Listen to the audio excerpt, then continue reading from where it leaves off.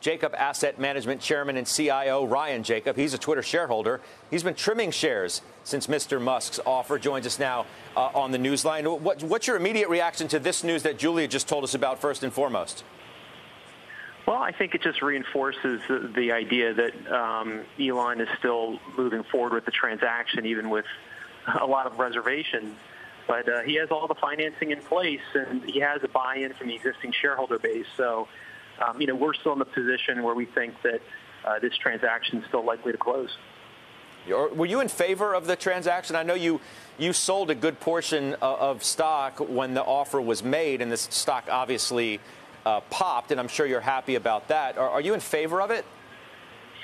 Yes, I think that a lot of what Elon put forward informally, or what we've heard through other channels, make a lot of sense, and what shareholders have been asking for over the past several years. The company's just been very slow to act and very slow to adapt to make these changes, and that's the reason why a lot of shareholders are frustrated.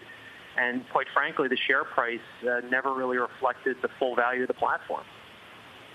What about price? $54.20 versus $39.75 or $6 where it's trading right now. I mean, do you think they should do a haircut on the price?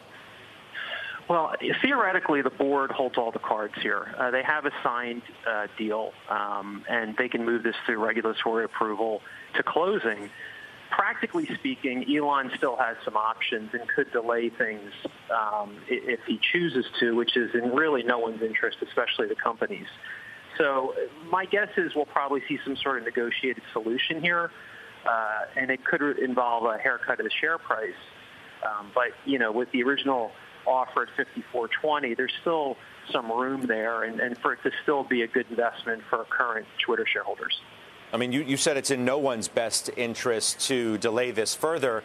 Isn't it clearly in his best interest to do exactly that until he thinks he can get a better price? I can understand why Twitter obviously wants to hold on to $54.20, because they may be desperate looking at their stock price where it is now. And as you said, they've got the signed offer. They got the bird in the hand, as I said to our guest earlier. Why would they even consider renegotiating anything? The longer he holds out, the better for him, no? Not necessarily. From a strict legal perspective, they could force the issue and try to close the deal. And in the meantime, we're already seeing some brain drain from Twitter. And I know Elon's intent is to slim down the company, but if this does get protracted, it's going to make it more difficult for him once he takes over. So, and I think just for a lot of different reasons, I think it makes sense for all parties to kind of come to some sort of negotiated solution here. And my guess is that's what we'll see over the coming weeks.